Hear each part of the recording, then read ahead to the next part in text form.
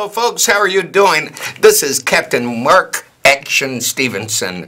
I'm a boat captain, and I want to welcome you to From the Wheelhouse. You know, this is probably our sixth season that we've done this, but we've been off the air for about a year or more. I've been doing quite a few other things, all having to do with the maritime industry, but I'm so glad to be back into your homes and giving you information. We used to do this show, focus on what it's like to be a boat captain from the various boats that we drive on the Great Lakes and the waterways of Canada. But now we're taking a new direction. We're going to talk about jobs, and more jobs. I want to educate you on the wonderful industry called the maritime industry. That's right. And all of you need to know this. This is a live call-in show. A live call-in show. And this is, the number is right there on the bottom of the screen, 312-738-1060. So you can call in right now and get in the queue so that we can catch your question or your comment. We'd love to hear from you, that's for sure. I know that many of the things that we've been talking about over the last year are the struggles that the small guy has had in the industry, trying to work with one or two boats or several boats, but just starting with one boat to offset their expenses so that they can operate a boat in freedom. But there are so many rules and regulations that are antiquated. We're operating with 19th century and 20th century laws, and this is the 21st century, and we're not catching up. Also, the websites. Somebody told me that internet is not going to disappear. There's not going anywhere. And so the websites that allow people to rent a boat for just a birthday party, a bachelor party, a bachelorette party, or just going out with their family, those boats are now made available to you through many different websites. If you just Google boat rentals in Chicago, and boat rental captains as well, because you get to hire your own captain. But today I'm going to start off with talking about the marine careers. Now, one of the best sites that I've ever seen that can show you, and I can't show you everything of this site, but it's called Marine Insight. And there it is right there. Marine Insight. If you go to this website, they're going to talk about the various careers in the marine industry, the maritime industry. And I want you to know that this is a great opportunity to find out about these jobs. Let's just scroll down a little bit and find out some things. Here's some jobs require a lot of education, and some jobs require no education, no training. And I want you to know that you can get into the maritime industry just like Captain Mark. I started by cleaning the heads. Those are toilets. I started as the best head cleaner that I know it doesn't quite sound right, but the best head cleaner in the business. Here's a couple of jobs that you might be interested in knowing about. Marine engineers, naval architects. These are great jobs that you can get into with some level of training. However, I also want you to know that all you have to really do is do like I did and get on the boats as a deckhand. So here's some more jobs. Bosun, oil driller, ordinary seaman. And we have callers that are calling in right now. I'm going to get right with you. I don't want to go through all of these jobs, but I can tell you, if you're interested in the maritime industry, if you are interested in working on boats, next season when it comes up, will be too late. You have to start in February, January. You have to start the process then, and Captain Mark is going to help you to accomplish that. That is right. Now, we already have a caller, and I'd like to take that caller. Welcome to From the Wheelhouse. Caller? Hello? Hello, caller. How are you doing? I'm doing great. Yeah, my name is Paul Williams, and I'm a boat owner. and I've been trying to figure out, is there a way, because my boat is, it's of some size, 34, 36 feet in that general area, Hmm. and I know that people can use their boats to monetize it by being able to lease them, but I know that there are a number of rules and impediments that makes it a little difficult for boat owners to uh, utilize their boat in that manner. And I know there's a demand for that sort of boating here in Chicago. So, do you have any advice for a guy like me who would like to figure out how to better monetize his boat? Because you got a summer season that deals with maybe 100 days, and you use it for 20. So you got 80 days that you can monetize the boat, and I'm trying to figure out how do I go about doing that. Well, yes, sir. There. Thank you for your call. Appreciate it. There are a number of ways that you can make money, but it's only one way to do it right. The Coast Guard has defined it as what they call bareboat charter, the bareboat industry, meaning that a person can rent a boat and the person has total control and total ownership during that period of the rental. And that also means that no one can tell them where to go, what to do. They can do whatever they want to with that boat. And if they don't know how to drive the boat, they can hire their own captain as well. You see, we call it the rental boat sector now.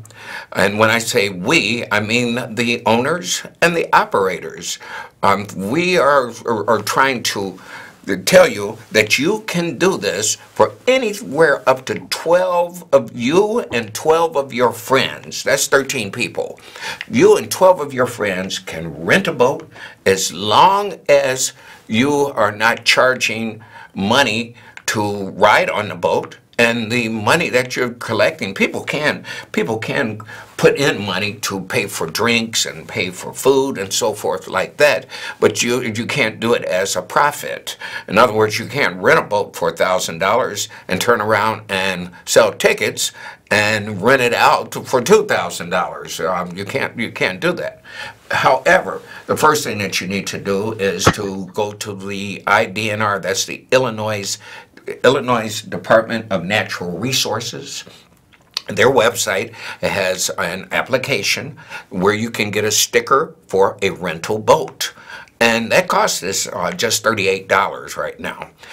$38 will make you legal as a rental boat operator once your boat is properly registered like everyone else. Next thing you need to do is to pay the City of Chicago's vendor called WestTrek. They charge $700 just to call yourself a rental boat. We've been trying to figure out what exactly do you get for that. You don't even get a sticker. And I haven't seen any of the benefits that you get from that either. And we'll be doing a show on that because we're going to ask people from WestTrek to send a representative to talk about what do you get for your money. That $700 is another fee. In order to operate, a lot of people will just go ahead and open up a website and start running ads on Craigslist. Those things you can't do until you also have a City of Chicago business license. So those three basic things that's your starting point. Now there's a lot of rules that you have to follow and equipment that you need to have on that vessel. And when we've been talking about the fault finders that find fault in absolutely everything that a person tries to do. But this is a capitalistic society, and you should have the right to monetize your boat, Paul. You should have the right to be able to use your own boat for 20 days out the year, like you say. And what about the other 80 days when you're at work, when you're in your office? What do you do then? Does the boat just sit there and collect spider webs? Well, that's not quite fair either. But if you have a good, safe boat, you can rent it out. and you are not going to be required to have what they call a COI, a certificate of inspection. That's for people that want to have larger numbers of passengers on their vessel, and they want to sell tickets and so forth. But I think you just want to rent your boat. Now, that's a long answer, but does that answer your question? Yeah, it does. I might have a question in regards to, as a rental boat owner, I can't drive it myself. I got to use a captain, I understand. And then are there any sort of, I understand that the Coast Guard can be pretty tough on you too. You know, everything, how does that work? Well, the requirement is that you, as the owner, must provide a list of captains that are qualified, in your opinion, to drive your boat.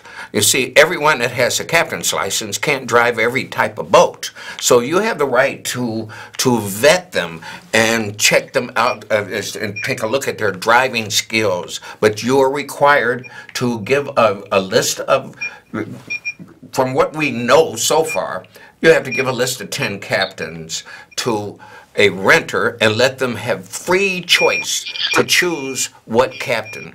Here's where the problem lies, though. Who the heck knows the difference between Captain A, B, C, or D? Who knows the differences between these captains? All you are given is a list of names as a renter, and you don't know if this guy has good communication skills, if he dresses properly, he or she dresses properly. You don't know anything about the captains, but the owner is required to let you have free will to choose a captain and free will to determine where you want to go with that vessel as well. Okay. But thank you. Okay. One more thing, Paul. The Coast Guard wants you to do a check-in and check-out list. It's like what you do when you go rent a car. You do a walk around and see if there's any scratches on the boat. You make sure you go inside the boat and take a look. Your captain is doing this for you to take a look at the safety equipment, Paul, to make sure that all of the safety equipment is on that vessel in case, in the unlikely event that something does happen. So that's why you hire a professional to do this. Very seldom is there someone that comes along who wants to rent a boat who is qualified to drive a boat.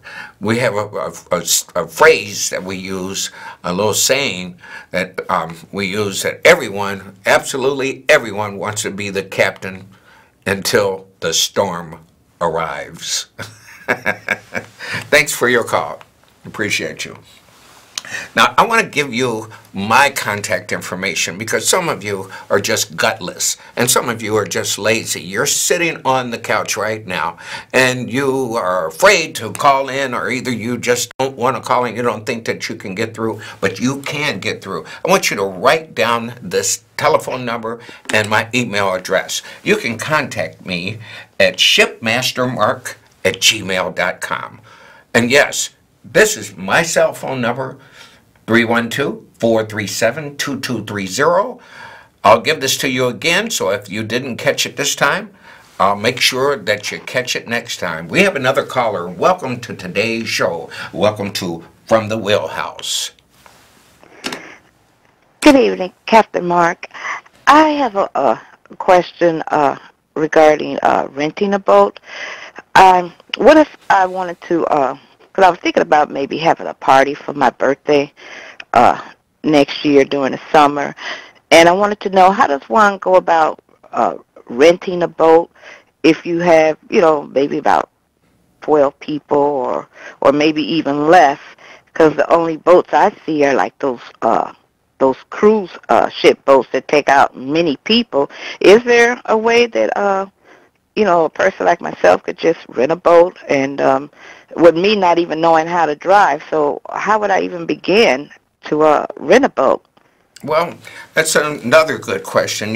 With the larger boats, like you're talking about, like the big boats you see on Navy Pier? Yes. Okay. If you want to have a birthday party or something like that on one of those boats, you have to share those decks with other people. They may have multiple decks. One of them has, I think, about 5 decks. And if you only have 10 or 12 people in your group, now you have to share that deck with everyone else. You have to get off in your own corner and have your own party by yourself. And I'm presuming from your question that you don't want to do that, right? No. Well, No, it's a private. I want to have a private thing. Okay, and it doesn't surprise me because this is the evolution of the business, the evolution of the rental boat business. People no longer want to get on these big boats and share that space with strangers, and rightfully so. You might want to do something with your coworkers from your company, or do something with your friends that you're not so eager to share with everyone else. So here's what you want to do. You want to go online and look up Chicago rental boats. Chicago rental boats. Now, I'm not going to refer you to any one specifically because there are many, many of them, and we're going to have some of these owners on subsequent shows. So make sure you tune in every Friday, and I'm quite sure you're going to find out some of the people that you might be interested in renting their boats. And if you have a boat that you're renting and you'd like to be on this show, make sure that you grab a pen and that you are contacting me so that I could make sure if I can get you into the queue as one of our guests. And we won't have a guest today. This is our first show. And by the way, I need to stop right now and thank Captain Jim Meskel. Captain Meskel has been sitting in for me and the last 2 weeks. It was the first 2 weeks of this show while I was on vacation. And I want to thank Captain Jim Meskel so much. He did an outstanding job in bringing a couple of fine guests. Last week, he talked about the Christmas tree ship. And before that, the week before that, he had a guest that came on, a young lady. And you ladies better know the doors are wide open. We're going to have her back. Her name is Lauren. I can't recall her last name at this second. However, we're going to have her back as she was very, very exciting, very intelligent. But thanks again. Kudos goes out to you, Captain Jim. You rock. We have another caller, and I hope that I answered your question. Do you have anything else? That was it, sir. Oh, one more thing. When I called those, when I Googled those different boat companies, will they be able to provide someone who's experienced in driving, like a captain? So do I have to have a licensed captain to drive the boat? You better have a licensed captain. Now, if you don't, you might have, like I said, everyone wants to be the captain until the storm arrives. You better have a licensed captain. But the rental boat sector, rental boats are required to give you a list of captains. If you cannot drive the boat yourself and cannot convince the owner that you have the ability, you don't have to have a licensed captain to do it. You don't have to even have a license to be a captain on rental boats. But the fact is we believe, as professionals, we believe, of course, that a licensed captain that has the training and experience is the safest way to go. What do you want to do? Save a couple of dollars and try and do it yourself, or get someone that says they have been on a boat before? It's not like driving a car. And when you run into some problems, you want to be able to have an experienced person. Thank you so much for calling. Thank you. Our next caller, welcome to From the Wheelhouse. I'm excited. How about you? Good evening, Captain Mark. I hope you have a good day. I have a question. When you rent a boat and you out in the middle of the lake, can you get away with certain things? Like, say if you want to get buck naked, have some wild sex on your deck, whatever. Can you get away with that? You can't do that like in a parked car, like in the park or something like that. Can you do certain things like that on the lake? Well, I want to shut up. I want to hang up on listen to your response. Can you get butt naked on a boat? Can you get butt naked on a boat in the middle of the lake? Let me put it this way. Over the last 40 years of 42 years of working in this industry, I haven't been a boat captain all of that time. Most of the years I was a deckhand. I've seen it all 3 times, every which way you can imagine. And to answer your question directly, yes, you can get butt naked on a boat if that's what you wish to do, because you own that boat during the period of rental. You can do whatever you want to do on that boat. And as long as you are not involving yourself with public indecency, then I don't see any problem in doing that, because when you're out in the middle of the lake, as you say, there's not going to be anybody around with the type of eyes or binoculars even that could see what you're doing. So you can do whatever you want to do. That's one of the pleasures of renting your own boat. If you rent your own boat, you can do whatever the heck you want to do. Here's another example, a little bit milder, but still a good example. Some people that have companies do company events. Now, they don't want everyone, the public that is, to know what they're doing. And they don't want to let people see just how they partake in libation. They don't want the public to see them drinking and having a good time. They want to have a professional appearance. Many of these people are very professional. These are professionals, but they want to cut loose once in a while. So sometimes it's time to sit your cell phone down and stop it. Just stop it and do whatever you want to do. And don't take any pictures, and don't record, So, yes, you can do whatever the heck you want to do. We have another caller. Welcome to today's show. Hi, Captain. This is Captain Mark. Hey, Captain Mark, how are you? I'm doing well. How are you doing, sir? How may I help you? I'm doing well, too. So thank you for the information.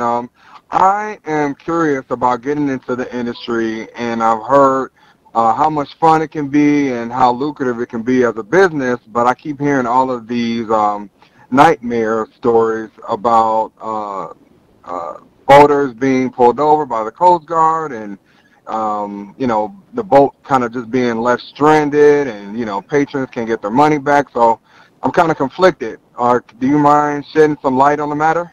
Well, I can tell you this. The United States Coast Guard, the sector here in Chicago, Chicago Lake, Michigan, has a new commander. His name is Commander Randy Preston, and he's only been with us for about 4 months so far. So the jury is still out. We have not seen we've not seen how he's going to deal with illegal charters, they call them. We want illegal charters to be gone. As professionals, we want the guy that just wants to take his boat and put it on a website or a Craigslist and rent it out without going through the safety procedures and having the correct safety equipment on his boat. However, we want the Coast Guard to know that we are watching very carefully the activities of the new commander, Randy Preston. We're watching very, very carefully to see what type of people that they are after. Are they after the professionals? Or are they after just every Joe Blow who gets a boat? I suggest that if you want to monetize, I assume you're a boat owner, is that correct? Yes, I am, sir. Okay. If you're a boat owner, you have 1 boat, 2 boats, or what? As of now, I have 1. Okay. If you have 1 boat, I suggest that you start involving yourself with organizations like the International Shipmasters Association, with the Association of Rental Boat Owners and Operators. You need to surround yourself with other people who are already doing it, because it's not a nightmare if it's done correctly. It's just that the rules that we have right now are so unclear and so just ambiguous that we have such a time trying to keep up. But thank goodness that the guy that's following us on this television show, Congressman Danny Davis, his show, you should be asking him also. at the same telephone number, Congressman Davis has appointed a committee, the Maritime Advisory Committee, and he is working very hard to update the rules and regulations. You see, the Congress makes the law, the Coast Guard enforces the law, and the judges interpret the law. Now, we only have a minute left, but thank you for your call. Appreciate you. I want to give you my contact information again. My contact information is right on the screen. Make sure that you write this down. Shipmastermark@gmail.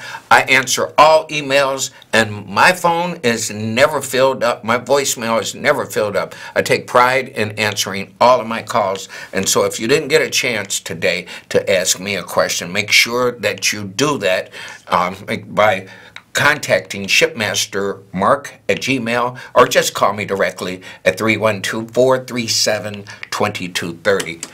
Again, I am so pleased to be back with you, the public. We're going to make sure that each and every one of you know that you can get into the maritime industry, and it's plenty of money in it. And you big boys that's in the business that's worried about these small companies coming along, there's enough money for everybody. Trust me. There's enough money for everyone to make a good living. All you have to do is remember that we live in the United States of America, where capitalism rules the day. And we can make sure that we have you in a position to make a living in the maritime industry. Thanks again. I'll see ya next week.